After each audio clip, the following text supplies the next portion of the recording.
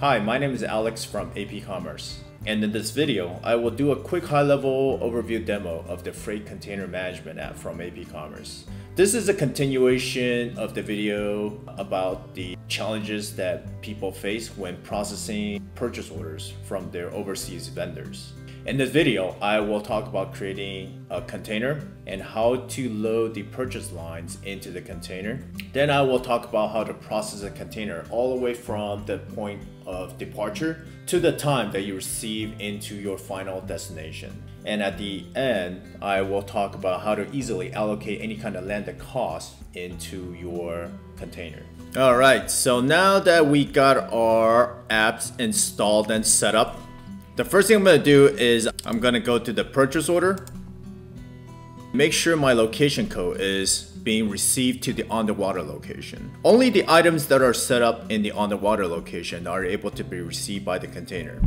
If you don't use the on the water location, you could just set it to your final destination location. We could receive it directly to your final destination. In this case, I have a couple of lines set up to the on the water location. The next things I'm gonna do is go to my container and set up my container. I am going to click on new to enter a new container. And right here is where we need to put in the information based on what we receive from our freight broker or from the vendor. So I'm going to enter my container information. When we get to the on the water location, if you are receiving directly to your final destination, you could leave this blank. If you want to use the on the water location, you will need to fill this value in. So I'm going to finish setting up my ports and when my estimated date of arrival is going to be. The final destination is where are we going to be receiving this location? What is the final destination for where I'm receiving the products to?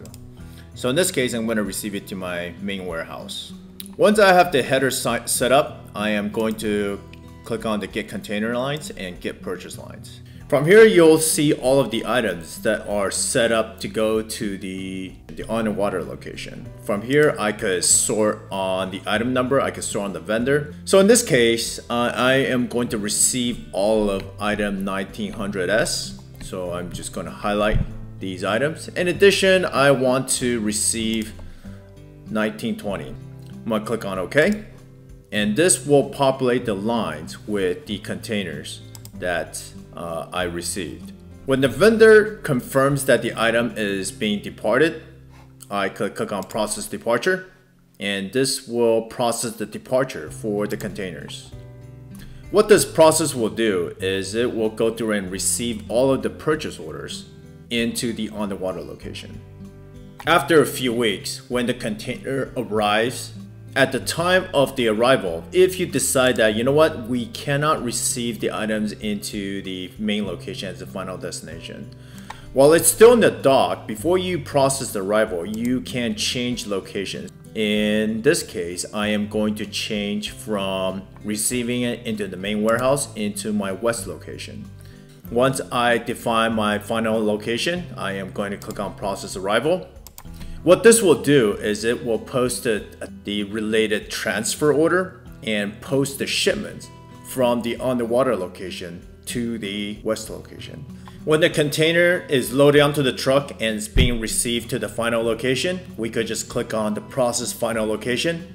And what this process will do is it will receive the items into the final location. If you have warehouse enabled, require receive enabled in your warehouse setup, in your location setup, it will also create and receive the warehouse receipts. When it's done, the container will move to the posted container area.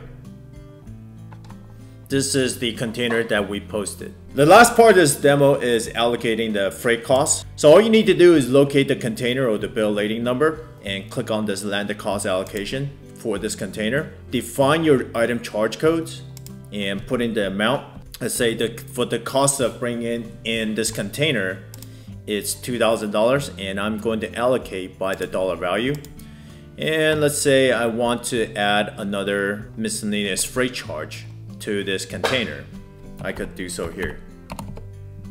And again, I'm going to allocate it by amount. Once I'm done with all of the allocation, I am going to close out this allocation screen and I am going to create a invoice. Click on create item charge invoice. You can also add it onto existing purchase invoice or purchase order document. In this case, I'm going to create a new item charge invoice. Define my vendor. So in this case, I am going to choose the ABC Freight Company, and the document type I am going to create it as a invoice.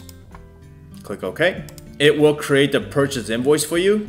And if I click on yes to open this document, it will automatically generate the purchase invoice with the item charge assignment, allocate the information to the purchase receipts. And of course, it's allocated by the dollar amount. And that's it. If you have any questions, please send me an email at info@appcommerce.com and also include the link for the app information in case you need to look at other videos regarding this app. Thank you, and I'll talk to you soon.